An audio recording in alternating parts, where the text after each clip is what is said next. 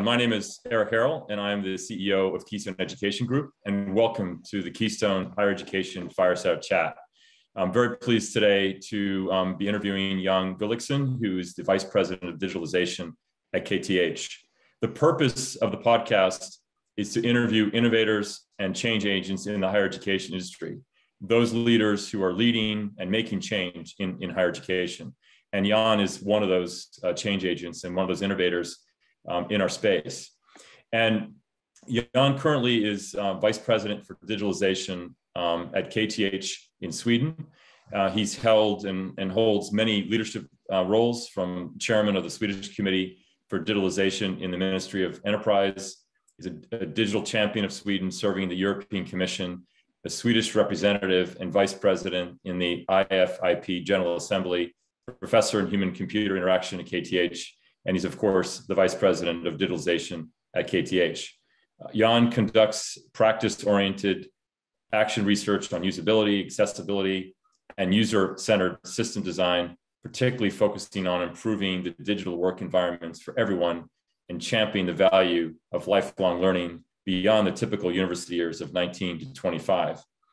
With a passion for math and a background in theater and performance, Jan started his academic career at Uppsala University, which is Northern Europe's oldest university, as a master's student in engineering physics.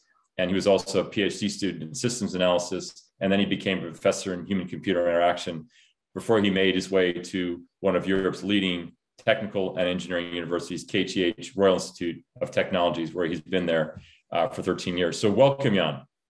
Thank you very much. What a pleasure to be here. No, it's excellent to have you. So just to kind of kick things off, it would be great if you could tell us more about your role, more about KTH as an institution, some facts and figures. And then, of course, when you're talking about your role, it would be great to hear more about your, what your current priorities are, what opportunities and challenges that you're facing today in your role. Thank you very much. Yes, I'll be happy to do that. I started 13 years ago at KTH, Royal Institute of Technology in Stockholm. It's an engineering school, so basically we have 15,000 students of engineers and architects that we're educating.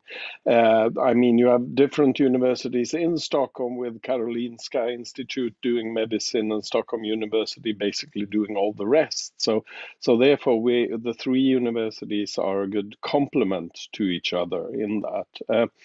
Being a researcher in human-computer interaction, I've always been very interested in the use of technology for many different situations, and particularly taking an interest in how people use it for work. And as this is something we do as university teachers at all times, I think I could also take that with my leadership skills with me to get this position as Vice President for Digitalization at the university. We have 6 vice presidents at the university with different specializations, from sustainability to gender equity to internationalization, on to education and research and so forth.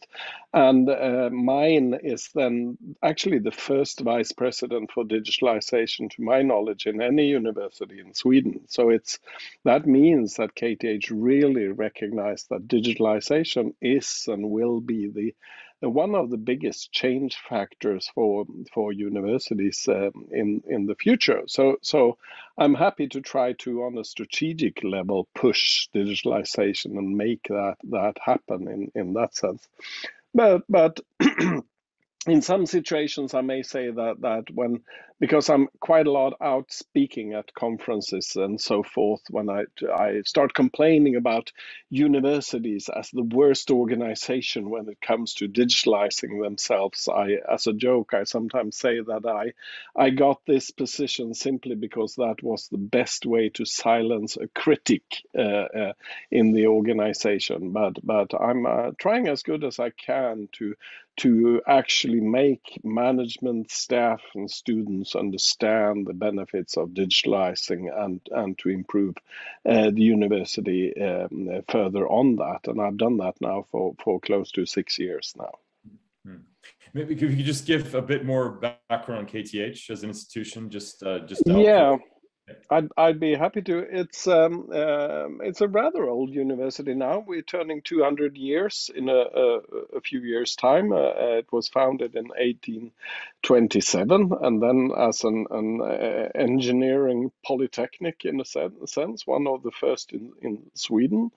It's basically now we call ourselves KTH, the acronym, but in the from the beginning it was the Royal Institute of Technology, so it had a connection to our royal house as well in that sense. So we, as I said, we're about 15,000 students, about 5,000 staff working with that, of which I believe it's 340 something full professors. As all divisions within engineering, we struggle a bit with gender equity, but actually, I think that we have improved a bit, even if I'm not satisfied with that yet. Among the students, we have 35% females and 65% males in that sense. I think we could be much better, but that also is also, of course, reflected in the fact that it's only 20% of the professors that are female. We rank quite well. We rank among the top 200, depending on which ranking list you look at, but among the top 200 universities in the world, which is good because that means that we also get a lot of great students from all over the world to come to our university to study and take our courses. So I think that has been a big opportunity for us.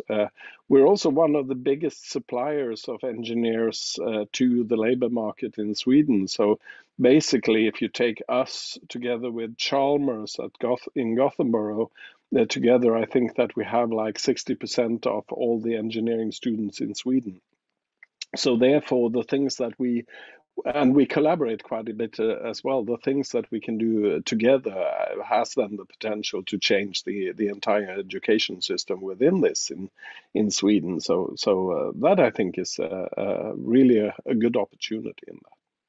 No, great. Thanks for that additional, I think, color. It's really helpful, I think, for our listeners. So, obviously the topic for today is the path to digital education at KTH. I think one thing that would be very interesting to hear at the outset is, what is the state of affairs today at KTH? What is the, if you look at the pool of students, how much are doing pure 100%, on campus, 100% of their education's on campus? How much is the hybrid of online and on campus? And then what's 100% online? Be interesting to kind of get a sense for where KTH is now. Yeah, I can try and do that. However, it will be a bit of second guessing on that because everything now is kind of blended. You participate in digital formats even in the classroom. So whenever you try to measure these things, the data is basically messed up. But I usually tell an anecdote about this that I think is quite funny in a sense, but it's a true story that a few years before the pandemic, what happened was that our director of undergraduate studies came to my class one day and said that, Jan, we have a big problem with your education these days. And I said, well, what's that? Well, it seems like the students have stopped coming. But I've solved the problem, this guy said. He said that I've now decided that from now on your lectures will be mandatory. So we've solved the problem. And the only thing you need to do is hand out a form where people sign that they've been there. And then he was looking at me and saying, well, by the way, you're vice president for digitalization. So of course you want a digital attendance list. And I said that, well, basically I don't think it's the attendance list that should be digital in that sense. So I asked him the opportunity to ask around a little bit among my students to figure out what happened.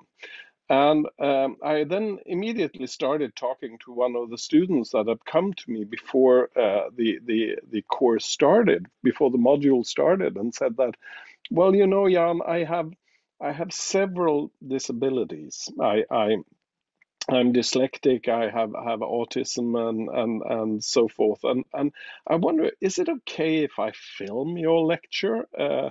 Because then I can go back and look at small chunks of it, one after the other, and repeat it, and in that way learn much better. And I thought of starting to talk with him, and I wondered what experiences he had from this. And he said, well, it's super great. I mean, this is the first time I've really felt that I could follow somebody's lectures when you allowed me to do this. And I said, well, that's super great, but it doesn't really explain why people aren't coming to class anymore. And then he said, well, by the way, I actually uploaded your films on Facebook in a particular group for the class, so everybody in the classroom has access to that. And then I continued around and speaking to other students to figure out what they thought about it. And I got these amazing stories. I mean, there was a girl who told me that she had found software where she could subtitle my lectures, and she had translated it into Persian, and she was sitting with her entire family looking at my lectures as entertainment on the Friday night, and discussing that. And there was another guy that I was talking to that said that your filmed lectures are super good because I think you speak so slowly. So I always listen to you in double speed, and in that way, it becomes twice as effective to or efficient to do that, and so forth. And I think that these statements from the students, they what they show is actually where the innovation is, in a sense that who are the ones that are really changing the way that we do things at the university. Well, basically it is the students. They were there long before the pandemic, and actually wanted to do a lot of digital. They may have found the author of the textbook had given lectures online or doing a TED talk, and had listened to that beforehand. So I think that our students actually started to do a lot of this digital transformation long before we did as teachers. So I feel now that when I do a class, I have 500 students in my class. Typically, there's like 120 in the classroom. And I believe that the rest will either not go to class at all, but otherwise consume the digital versions of it, because usually today we film everything and put it there. And basically, also we have this idea of flipped classroom as the approach that is recommended to do, so that our so that we can make more well-produced movies out of the things that we do, and in that way provide a much better student experience with taking our classes. So I think that even if our online lectures, I mean this one-way communication that we're doing, which of course then should have already long before the pandemic have been a filmed version that you could watch whenever you like in whatever pace you wanted to do. But that will probably remain that way. But still, campus plays an enormously important role for the students to come and collaborate with each other, to do more advanced problem solving or analysis work in relations to what we're teaching them. And we as teachers, we need, of course, also to be on campus, but then we become more like mentors for our students, helping them to understand and use the knowledge. So I think this is one of the biggest transformations that we've had of a business like this ever, actually. Yeah, and how much would you? I mean, I want to dive a little bit more into the life of a typical KTH student now, because I think it's really interesting just to hear how you guys have, how you've kind of set things up, making the best use of the on-campus experiences with the online experiences. But what do you think has been how would you sort of weigh the influence of the pandemic on the development and transformation versus initiatives that you guys had underway prior to the pandemic? Yeah, I mean, when I think it was 13th of March in 2020 when when the pandemic hit and the president of the university decided that now we should go completely digital in a sense. So from a Thursday afternoon until Monday morning, more or less everything was transformed into to being digital, and it worked over all expectations well. I mean, the fact that the usage of Zoom actually doubled 150 times when it came to the most advanced things, and it still worked, was quite amazing. You wouldn't really expect the technology to manage such a big power increase in what they're using. So that worked well, but it was something that we would refer to as emergency remote teaching, right? We sort of we did it not because we thought that it was a pedagogical idea behind it, but simply because we had to, because campus was closed. And we did that, I think, basically also because Trump said that it would be over by Easter, right? So then we thought that after Easter we could go back, but that turned out not to be true. And then we saw that actually not long ago it was 2 years that we had been in more or less lockdown. We actually opened up last fall for a few months before the Omicron started to hit us again on that. So basically, still, I think we're facing the consequences of the pandemic still. So we're not sort of beyond this, even if all restrictions are gone and the pandemic is no longer considered as a dangerous pandemic for the society.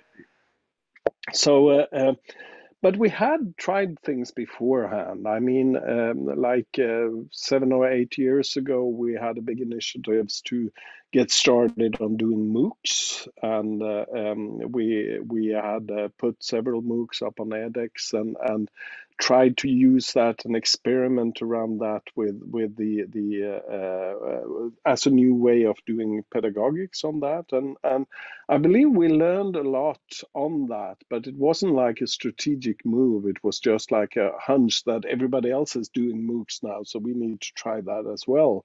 But we could actually take some of the knowledge learned in that process of introducing these MOOCs and make use of that then when we moved into the digital room. One of course really tricky thing was the digital assessment on how you can make sure that the right students show that they were the one that actually could manage the course and things like that, and that that was really something that we needed to develop and spend quite a bit of time and resources on making that much better. And I think that also teachers then discovered more and more the power of actually making more formative assessment than summative assessment in the end. So they could make use of quizzes and other types of things to sort of sense to what extent the message that had been conveyed had been received by the students in that sense. And of course, there's always things that were never possible to digitalize. I mean, a big physics lab, you can't really do that in that way. But I must say that I had some really clever innovators among the teachers at our university. I particularly one guy that I'm thinking of that actually was doing a course on physical computing, and they wanted the students to actually build Raspberry Pi type of things. So he actually identified where the students were living, and then he shipped out to groups of 3 students that lived close to each other the equipment so that they could build these computers and the functionality together with themselves, and then they could report this on Zoom meetings with the teacher. And it worked really well to do it in this way as well. And this means that you could do actually quite also physical labs over internet in this way and make it work in a good way. So I think that that's really an important experience that we could take with us for the future. Hmm. So we've come out of, I guess it's fair to say that the pandemic was a real catalyst to going all digital, and it probably, I think most people would agree that it really accelerated change and transformation in terms of moving more to digital.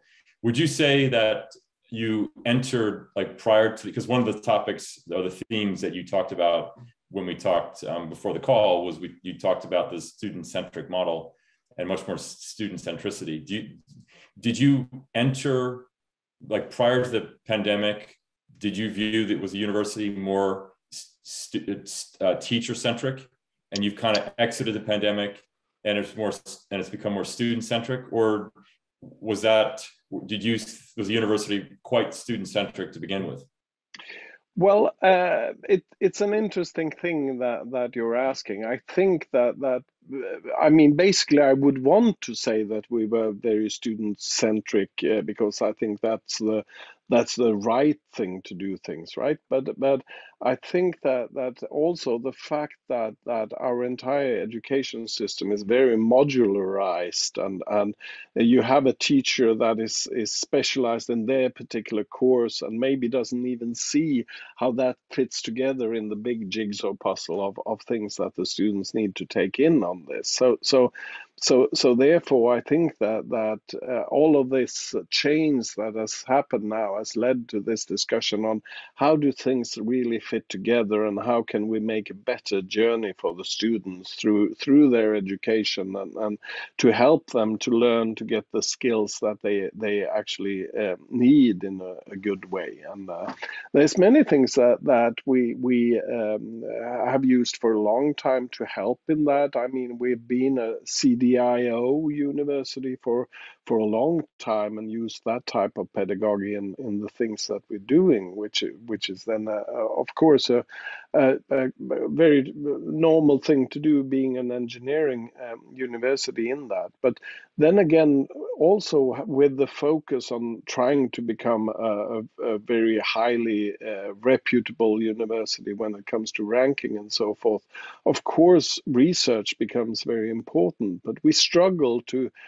actually say that teaching is as important as the research is, and that we should focus on developing that as well, which then naturally then means that when you have topics that go out of fashion, or where the industry do not want to employ people with that specific capability anymore, you can't continue to teach a specific subject that nobody wants to do and the industry doesn't need, simply because you have a teacher that are specialized in that area. So I think that what we recognized also, which is perhaps easier being an engineering school than being something else, that we need to become more agile. We need to be able to change much quicker, to be able to take up new fields, and be able to actually produce entirely new educations much more quicker.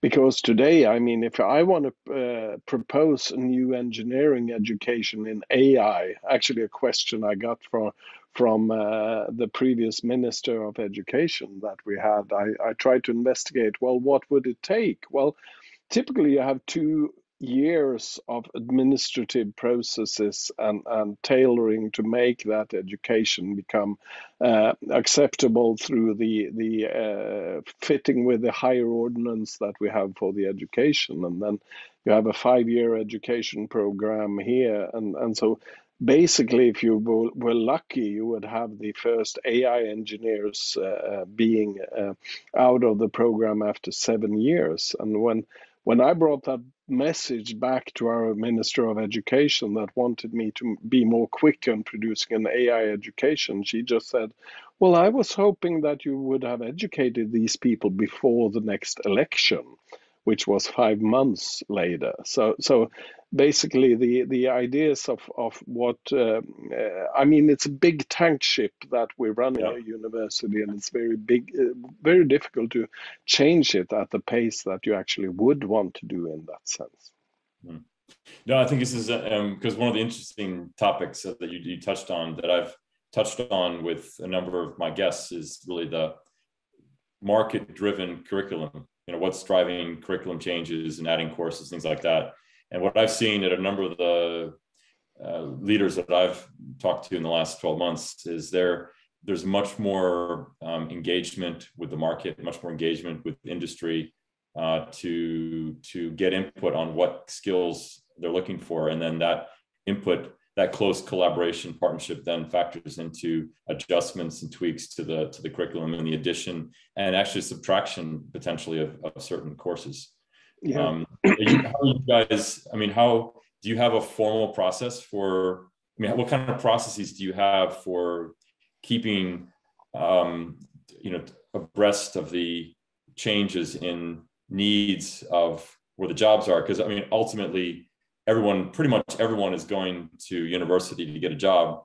Yeah. Ultimately, so how are you guys staying up to date on what the needs are of industry in Sweden Yeah. and other outside Sweden?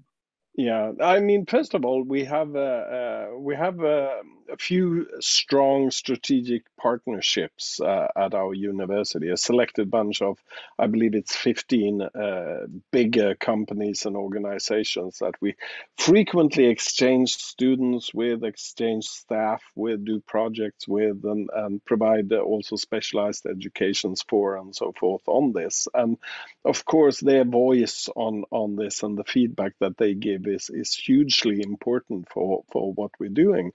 But I mean, these are also the sort of well-known, maybe older companies in a sense, like Ericsson or ABB or Scania or these companies. But then when I was a dean a few years ago, I remember I had this really interesting meeting because I was contacted by Spotify, who actually is probably the company that employs the most of our computer science students in the end. So they were saying that they actually wanted to provide some feedback to our education and what we were doing. And I had a great meeting with them where they provided really useful feedback on the ways that we were teaching. And the interesting thing was that it wasn't the sort of normally expected feedback like you need to do more Java programming for the students or stuff like that. But it was really that they were saying that, well, nowadays, what we expect from the students is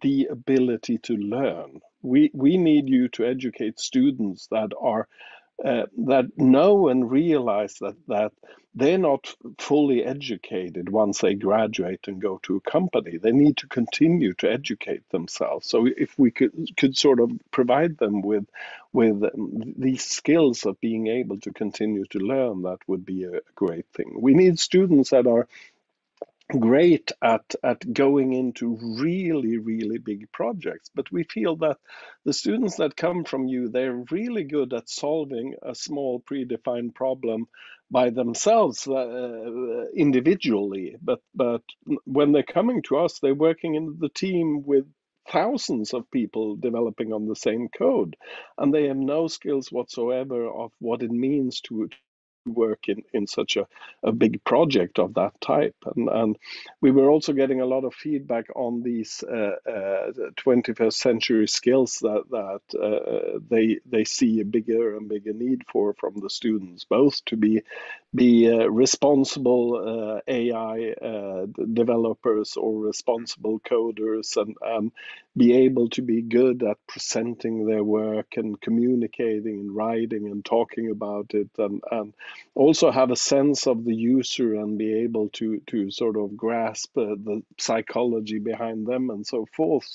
So we really got quite a lot of useful information from that type of organization as well.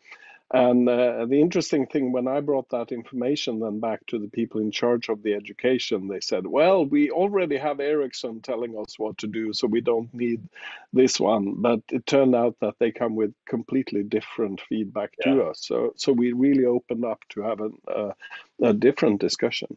Then we also actually have a great innovation factory at KTH where students, actually a large amount of students, engage with them early on to form their own company, and they are helped with their startups and scale ups in that sense, which also then provide very good opportunities to get also more knowledge back from the startup market and how that work, and to be able to develop that in a better way. But I foresee a future where actually we should move out more of our education into industry, so that the students meet with industry already in their education, and in that way also our teachers learn more about what it's like out in industry, and the staff from the company will become much more interested in what we actually do when we're teaching. So I think that there's a huge potential to further develop that quite a bit.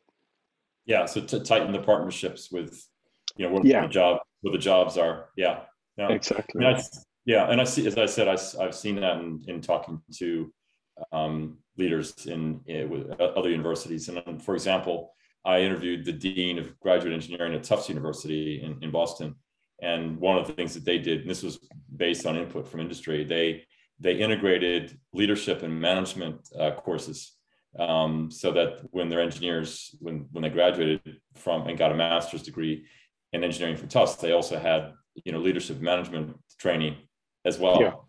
Just as a side note, there's one thing one thing I did want to ask you was just to sort of close out the discussion on the digital education side and the approach to the optimal model, the optimal balance between online and hybrid, or online and on campus, and what you're seeing. I mean, what do you think in your mind? I mean, if there are going to be deans and presidents of universities listen in on this, I mean, what would be your advice? I mean, what would be your sort of best practices? What would be sort of the top things you'd say as universities grapple with this? Because I think you went from a lot of the traditional universities before the pandemic were like old school in terms of everything was on campus. There was there just wasn't, I think, in many cases, not a lot of focus on the digital side. And then the pandemic forced everyone, as we talked about to go 100% online. But now we're coming out of the pandemic, and I think there are a lot of leaders that are grappling with, okay, well, what's the right balance? yeah. What is the right approach? Because I think, how do you balance all these things out? So it'd be interesting. What advice would you give leaders in higher ed in terms of how to think about this as Yeah. they So grapple with things? yeah, so first of all, I mean, I speak to a lot of leaders in academia, and I frequently hear teachers longing for the students to get back in the classroom so that I could deliver my lectures the way I did beforehand, and that I think is completely dead as a strategy forward. I mean, the lectures have proven themselves to work even better when they're given digitally in that sense. But interestingly enough, when we asked our students what they were missing the most during the pandemic of our education, they said that we're missing the breaks between the classes. That's where we interact with each other, where we speak to the teacher and ask our specific difficult questions and so forth. And so basically we need more breaks in a sense. We need to be able to engage with the students on a more personal level and speak to them, and for the students to be able to interact with each other. So we need different types of formats to be able to focus on those things that the students really struggle with. because the teacher-centric approach to producing a course is basically that you've divided everything into different sections, and you give equal amount of time to the different sections you have, and you try to balance that in a good way. But that's not the student's experience. The student may experience that these things in the beginning, they were pretty easy and we could have dealt with that much quicker, but this particular thing was really difficult and we should spend more time here. So when you then start to work on more formative assessment methods, you can actually capture, well, these things really turned out that they found were tricky. So maybe we should change and focus a bit more on that and provide more assignments and explain more things in relation to that when we're there. So I think that that's an advice to do. Another advice to do is to take digitalization seriously, because I see now that many universities look upon digitalization as a cost in their budget. They pay things to get something out of it, typically equipment, or maybe some staff to run the equipment. But I think that digitalization for a university should be considered as an investment. You invest in completely new ways of doing the things that you did beforehand, and there's so many excellent things that you can make use of in that sense to improve your teaching and improve your business altogether at a university, and we don't do that. Today, teachers are embarrassed by the fact that the students are better at helping the teachers to connect their computer to the AV equipment. And so therefore, there are teachers that are hesitant to even using that equipment because they think that that's bad. I mean, we can't have it in that situation. We need teachers that are forerunners in the use of technology. Teachers should have new and modern technology and be the first one to try out these new things and use that in their education. And also to admit that you can't know everything and make use of the students and get the help from the students to explore new technology and learn how you can use that in the best possible way in that. So therefore, I think that investing in digital and investing in digital skills also among the staff is very rewarding to do. So that's what I would encourage all deans and presidents and vice chancellors to do. It's fascinating. And just a quick analogy on this. I mean, we as a business Keystone Education Group, this is something that we're grappling with, of course, on a different level, which is that we were a business pre-pandemic that was all about working from an office, being there at 9 o'clock, in the morning. Everyone had to be there same time. Not a lot of openness to remote work, and I think this is probably similar to a lot of companies, that type of approach. And then, of course, the pandemic then forced us all to work from home. And now we've come out of the pandemic, and we as a business, we went through a little bit of an evolution, because there were times, as you mentioned, where it was like, oh, the pandemic is over. And then we're like, okay, we're going to go back to the office. And then you get a new version of the virus hits, and then you're back home. So I think we've certainly evolved in our thinking, where now we're completely open-minded about remote work and have a completely different approach. So I guess it's the same approach here, which is we've moved to an employee-centric model. What's best for the employee? There are employees who really like being in the office and they thrive, and they like being with others, and there are folks who like to work from home and find that very effective. When it comes to your student-centric model, are you making it up to the student to a large extent decide how they consume content, or are there certain cases where you're making it mandatory for students to come to campus?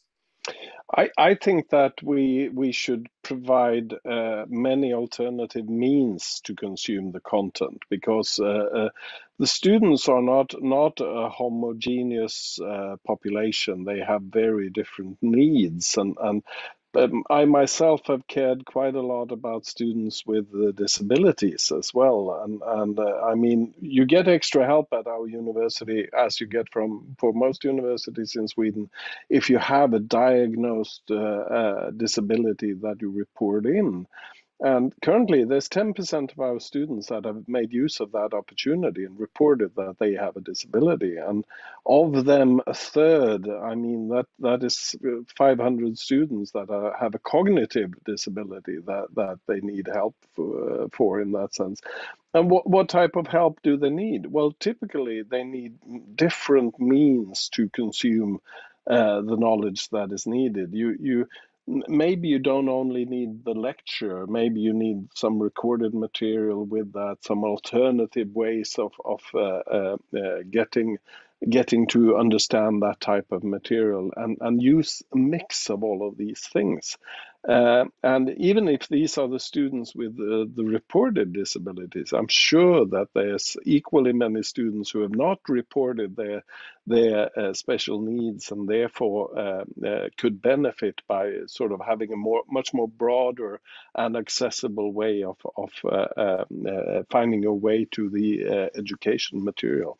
And then when you come to things like examination, the assessment process, that's where you also can make use of and develop alternative means for doing that, because people have very different capabilities of expressing their qualities, and sometimes I think that the examination methods we're using are limiting the students' abilities to actually show what they're good at doing in that, because we're so focused on delivering the grades to the students to that they should get their exam, rather than they should get the knowledge that they need to do the work that they're doing. So therefore, I would much more look upon this, provide the diversity of different types of ways of doing these things, which means then, to answer your question, that giving them the choice on what they're doing, alternative means for getting that. Yeah, and that's ultimately that's student centricity, right? You're Yeah. literally the student to decide where, and I guess where to consume the content, but also when to consume the content, because presumably what you're saying is that a student doesn't necessarily have to listen to your lecture synchronously. They could actually listen to your lecture asynchronously at midnight or 1 in the morning or 5 in the morning or whatever, right? It doesn't have to be synchronous with and particularly now that we're trying to increase our ambitions when it comes to lifelong learning and going beyond the 19 to 25 years of age, then you clearly see that the very strict module based ways of designing our curriculum doesn't really fit with the needs of people that work in industry or people that have families at home and so forth. So I think that we need to open up that much more. But then opening it up totally would also mean that you become quite inefficient in what you're doing, right? So you need to have a balance also between the student centricity and what actually makes an effective organization. Yeah. So let's then segue to lifelong learning, because that's the working adults. I think it's a great segue to the working adult side of things. And I know you have big ambitions in that space. I can say for myself that I was recently in the United States and I met with the Georgetown University School of Continuing Studies and also the George Washington School of Continuing Studies as well. And both those universities are more focused than ever on the working adult space. They say, talking to the leaders there, they say that they see this actually as a very good. I mean, they see it as a great revenue opportunity, to be honest. But I know you have big ambitions in this area, and it'd be great for you to talk about what those ambitions are.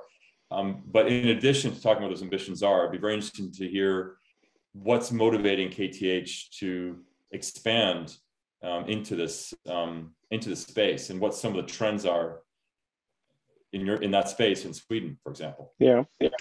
So, first of all, I think it's important to sort of define what we mean with lifelong learning, because basically you start learning long before you start at the university, right? For me, lifelong learning is actually to show that the things that we are doing may have an impact even in younger ages, and we need to show what a university is and what knowledge we produce and how we can help later on in the process very early on, because one of the consequences we have today is, for example, that very few students want to do computer science.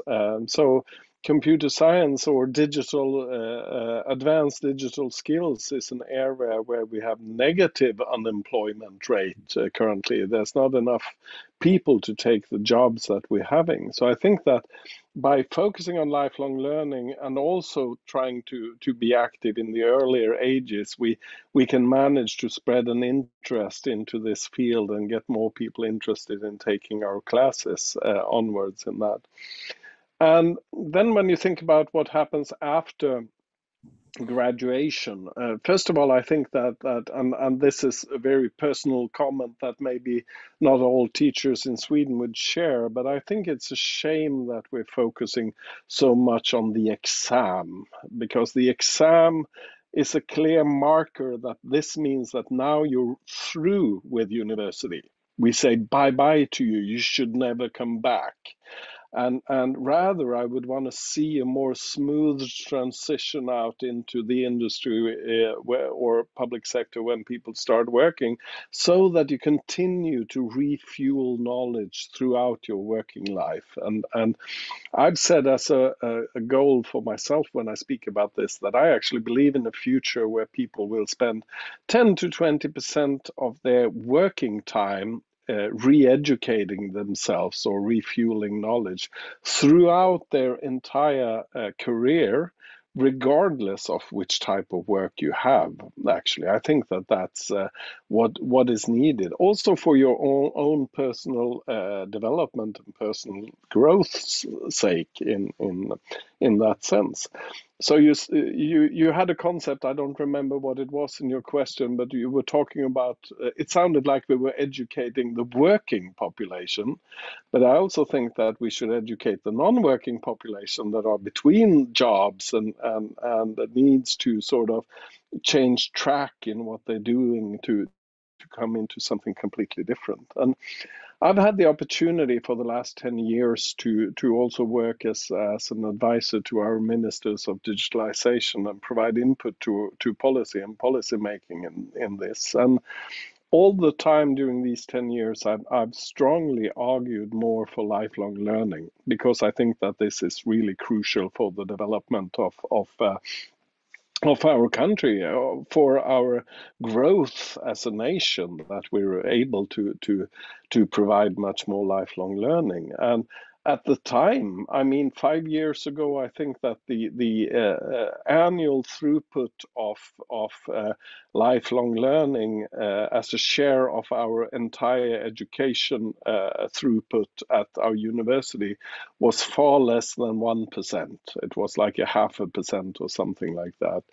And now our vice president for education at KTH has set the ambition that by 2023, 20% of our education should be lifelong learning. I mean, going from under 1 to 20 in a few years' time is a huge undertaking to do. I'm perfectly aware that we will not reach that level at all, but we need to start thinking about lifelong learning in a different way.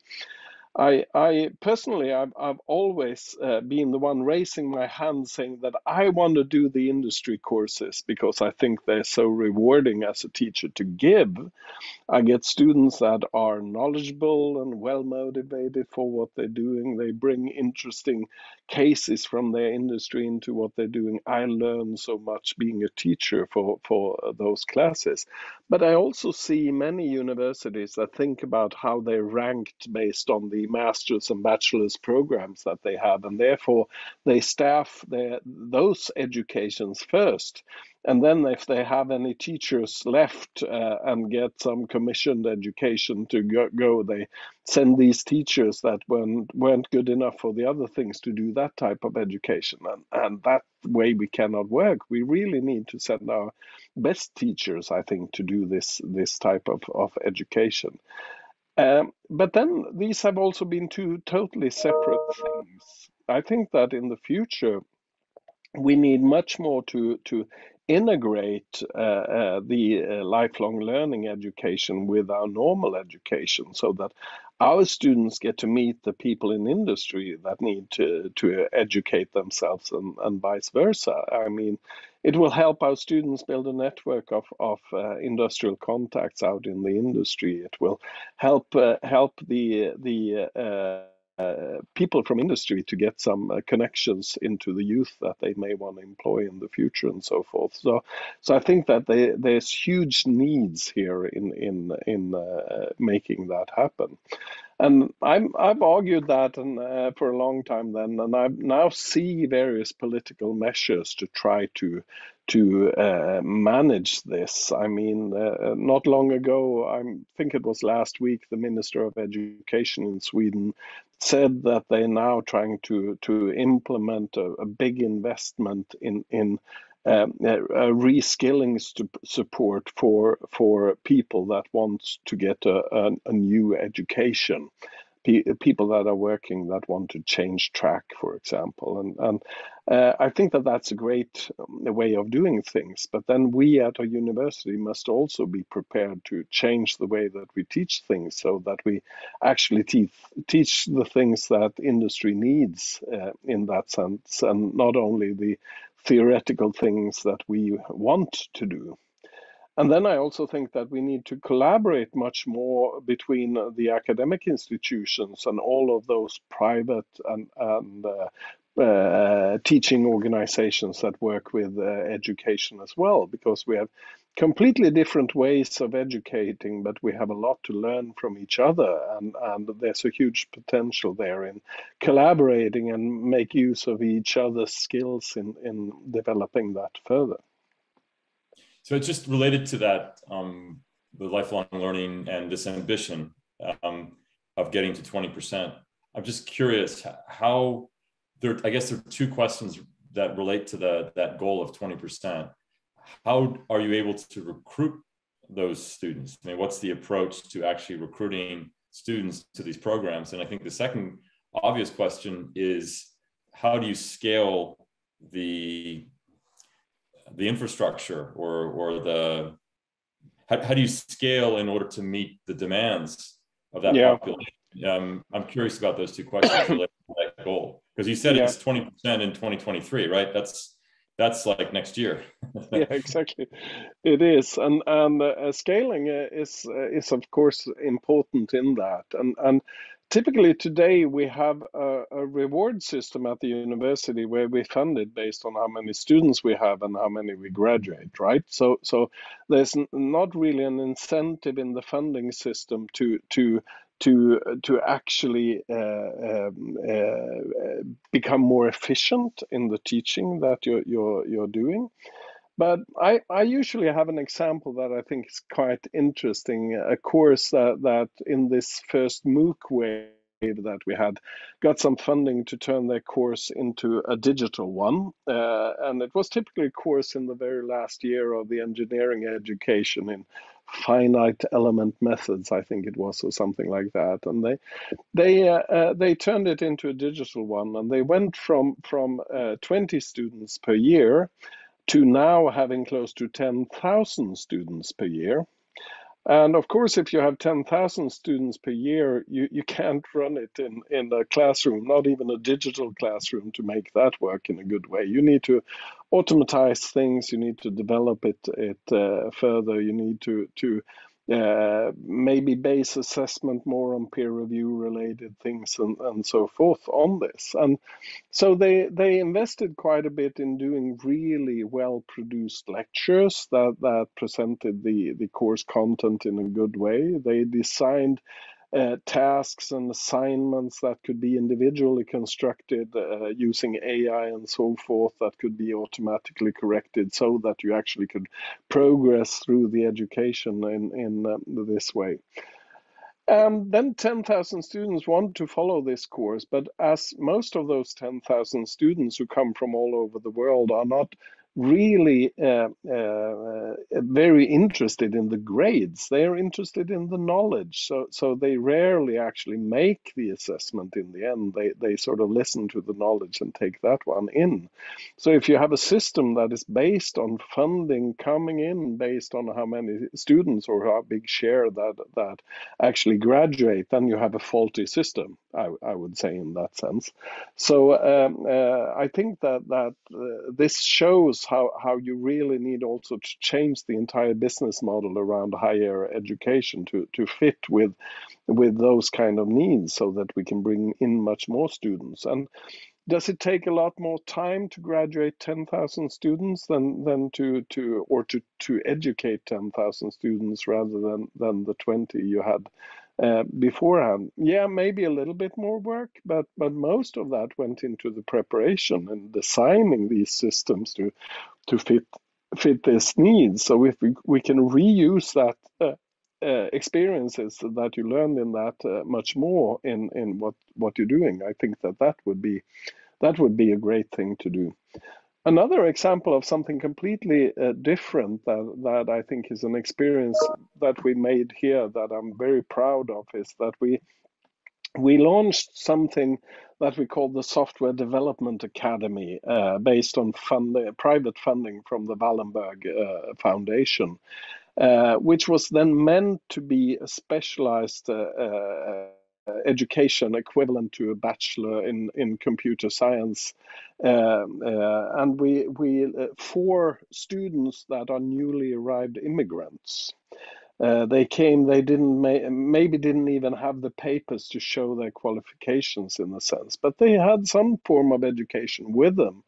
And it turned out that we could actually educate them close to the level of bachelors by a 12 to 14 week education, a very intensive education that we could provide to them. So we designed a curriculum specialized for this and for collaboration between these students. And it turned out that these students became the most popular ones on the labor market afterwards, because they were really motivated. They had really quickly built the most modern skills in what they were doing. But we're not using the ordinary systems that we use since we're a public authority. When we hired this, we needed to sort of do a bit of skunk work in terms of managing that in that sense, because these students couldn't go through the normal admissions procedures that we have, because most of them didn't have any paperwork with them. So we needed to interview them and take them in through the normal through unconventional ways of doing this then. So we're not doing this as a public authority. This then becomes like commissioned education, because we Yeah. get external funding to do this.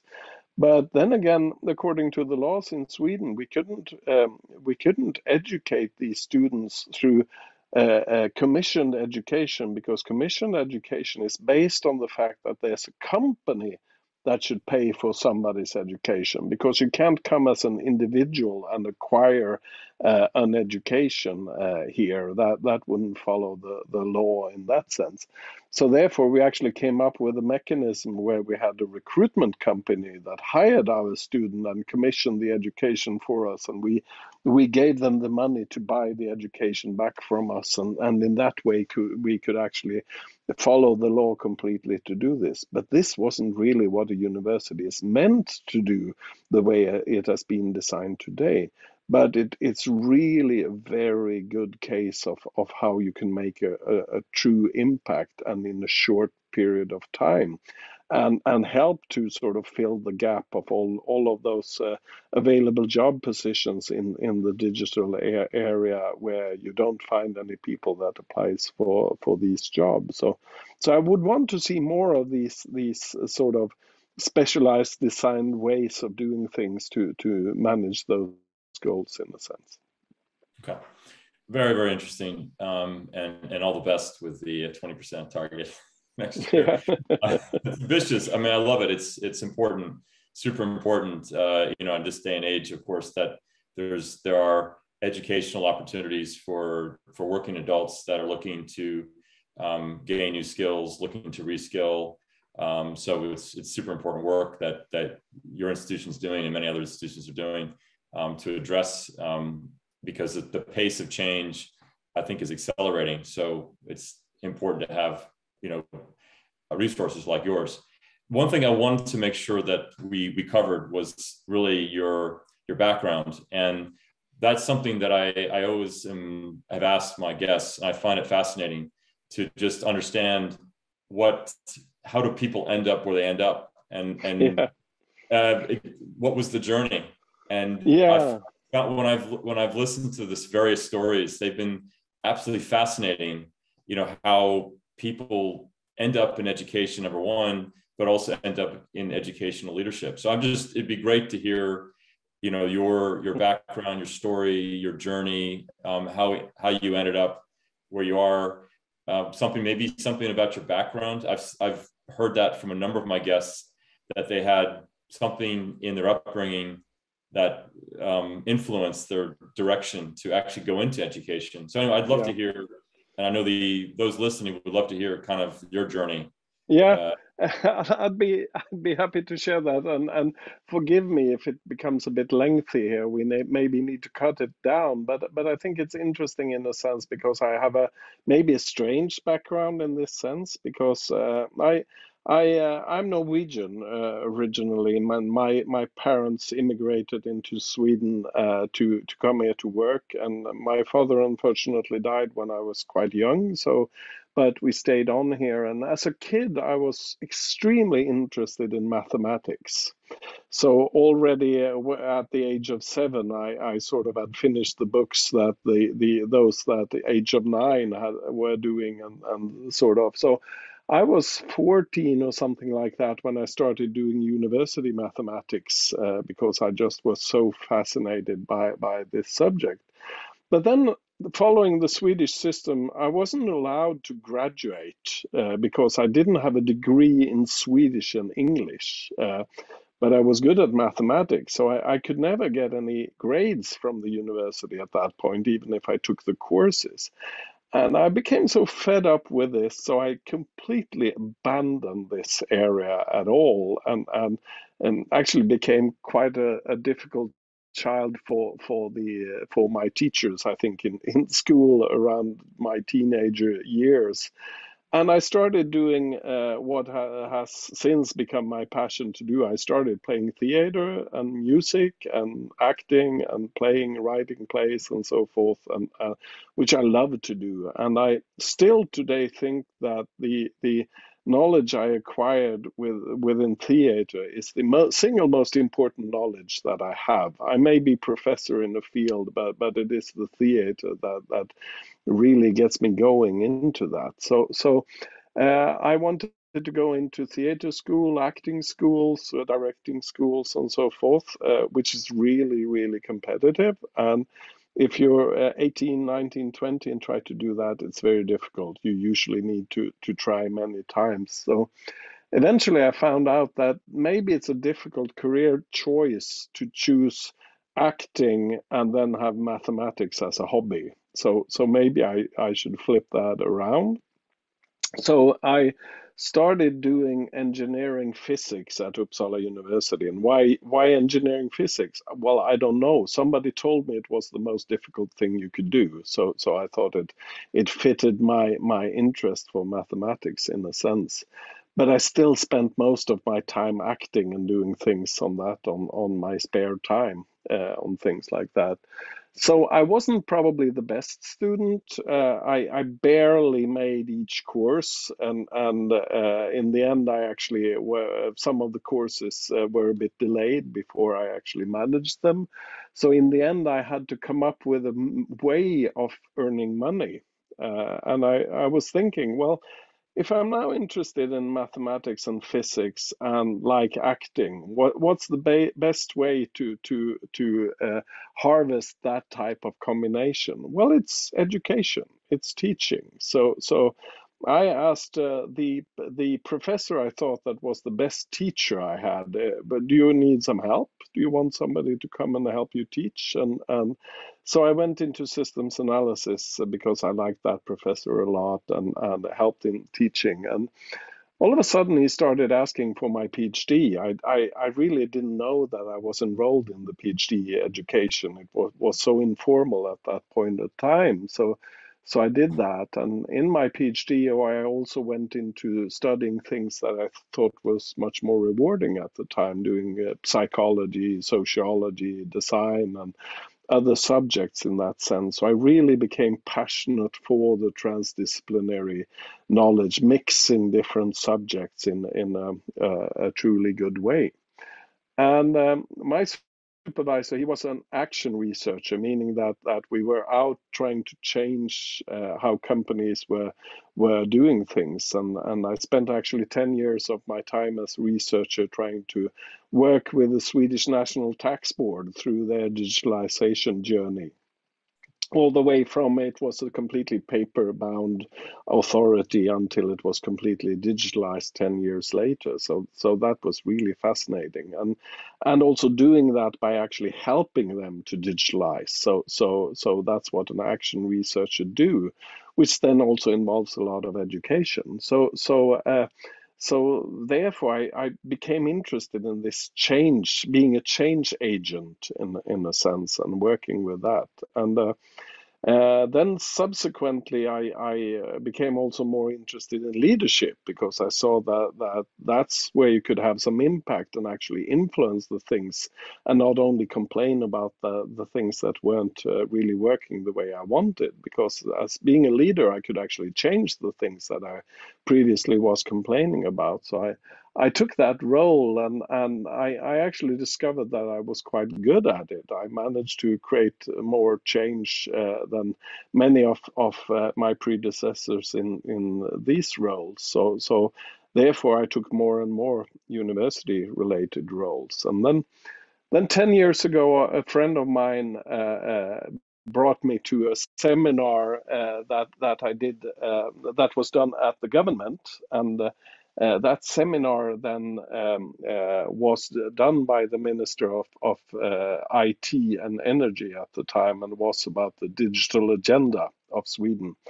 And they wanted input to that. And being a person with a theater background, I think I know how to express the few things you get to say in a big meeting such as that. So a few weeks later, I got a call from the minister saying that, do you want to head our digital commission for the government and do this? And of course, as a person then arguing for the fact that I want to change things, I just couldn't say no to that opportunity, even though I'm not Swedish. I'm Norwegian, but not even a member of EU, but could help the Swedish government improve these things. And I think I've done a quite good job in policy making and providing advice to our ministers, since I don't think there's anybody that has managed to stay on for 10 years and in that role. I've survived 6 ministers from 3 different parties in digitalization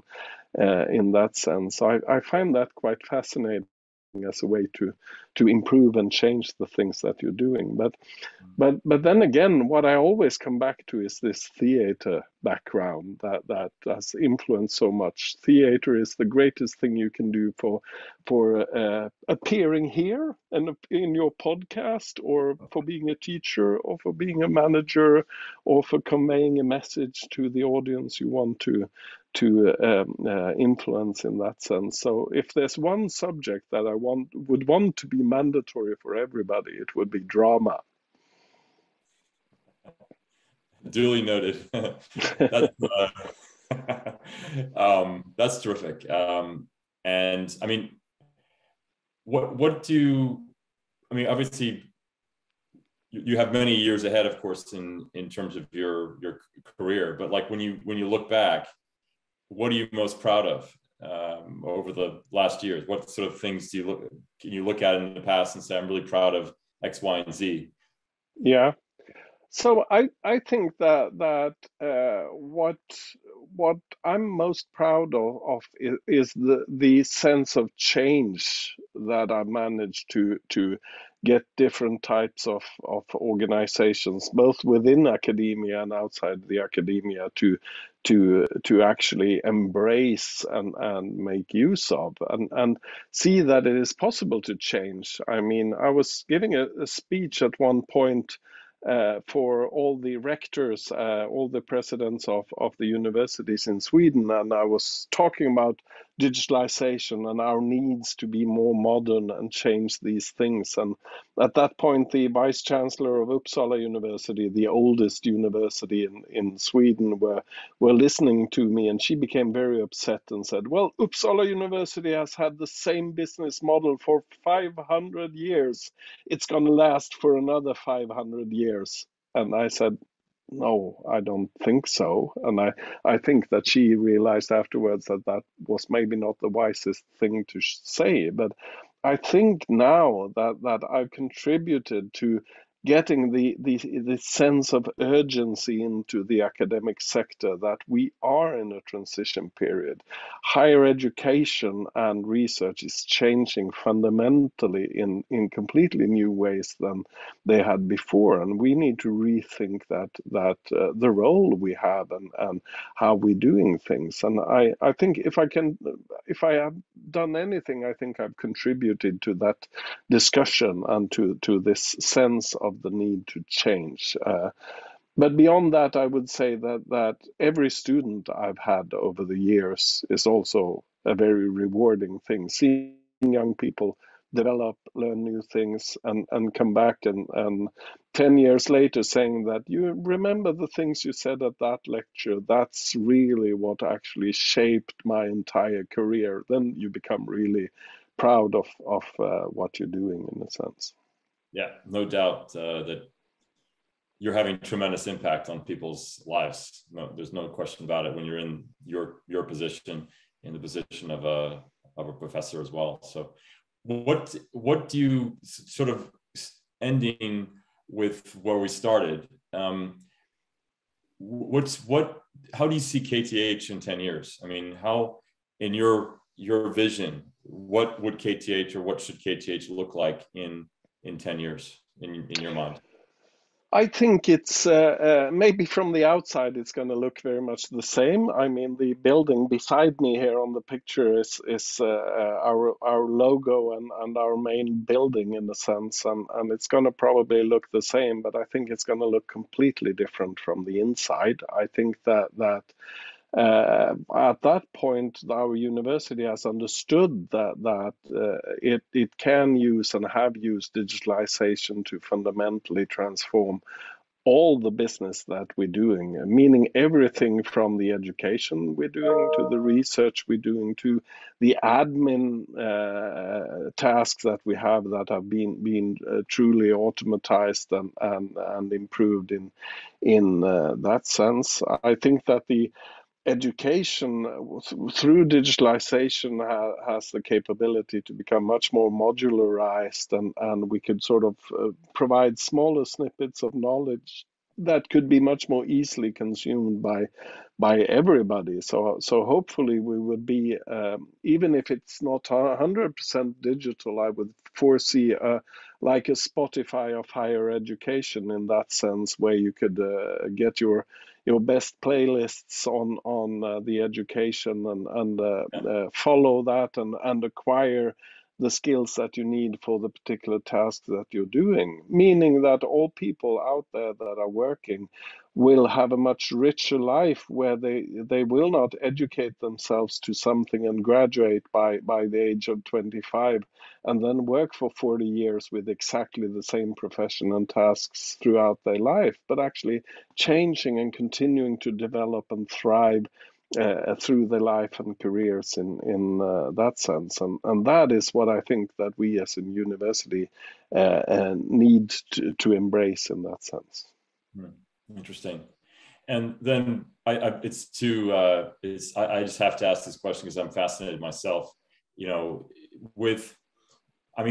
obviously with the pandemic, as we all know, there's been a very, very rapid move to universities launching online education programs. We've seen that in terms of the traffic to our onlinestudies.com websites. We've seen that in terms of customer demand from our customers and prospects. They want help in recruiting students for their online program. So there's really just I think an incredible movement going on today in the whole online education space. And obviously you have a whole range of universities that are in this space. I mean, a ton more than there were before, and many of the branded universities. For Johns Hopkins, for example, one of our customers, they're expanding a lot in the space. But then there are also players like IU, University of Applied Sciences in Germany. They have 85,000 students. It's pretty much 100% online. I interviewed the CEO of IU University. And they're a little bit more, more of a private, institution, whereas Johns Hopkins it's I think a business to some extent, but it's positioned as a nonprofit. So how do you think this is all gonna look in 5 years? How's the space gonna look? Who are the winners gonna be? I'm just curious your perspective. Yeah.